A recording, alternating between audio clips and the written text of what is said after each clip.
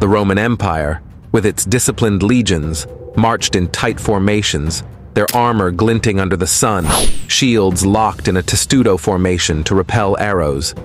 In stark contrast, the Mongol hordes, under the leadership of Genghis Khan, were a swift-moving cavalry force, their horse archers expertly maneuvering across vast terrains, firing arrows with deadly accuracy.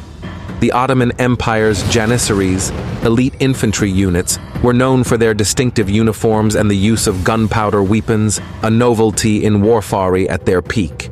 Meanwhile, the British Empire's red-coated soldiers lined up in formations, fired volleys of musket fire, a tactic that dominated the battlefields of the 18th and 19th centuries.